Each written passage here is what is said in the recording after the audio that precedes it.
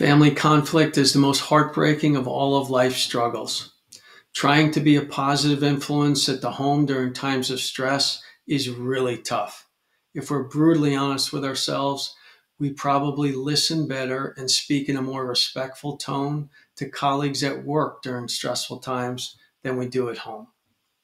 That's why I wrote The Pathway to Positive Influence, to provide all of us with a pathway to help restore struggling relationships at home. Order on Amazon and get back to being a positive influence on those you care about most at home.